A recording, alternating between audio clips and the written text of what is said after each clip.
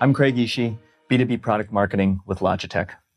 In today's multi-platform environment, it is essential that we provide our employees with multiple different options to join the platform of their choice. Now, in a previous video that we released, I showed the capability of Zoom Interop through the tap device that's right here on the screen. But there are a couple other scenarios that we need to consider.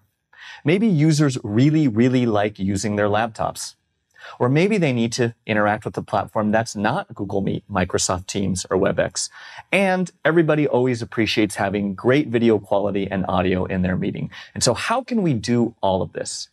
Well, today we are excited to announce how you can, with the room that we have here, with a switch device and the new Zoom Rooms Bring Your Own Device or BYOD mode. So we're going to take a look. Now, before we dive into BYOD mode, let's talk for a second about Logitech Switch. Switch is a one-cable laptop link with both a USB-C and a USB-A input that allows you to not only mirror what's on your laptop display, but also gives you control of the room's camera. It's pretty neat stuff. So we're going to plug this switch into our device here, and we're going to see what happens. So I've got my switch plugged into my computer. And as you can see from the tap interface, I'm now given a prompt to enter into BYOD mode.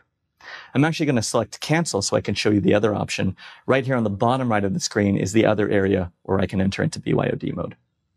Now, when I'm in this mode, I have simplified camera controls. I have a mute toggle and also a volume slider. Now, I just want to look at one more thing before we finish the video here. And now I'm outside the room, and as you can see here, the tap scheduler is still online as a Zoom scheduler, even during BYOD mode. And so there you have it. More options, more flexibility. Rooms just got better with Logitech and Zoom. Welcome to the new Logic at Work.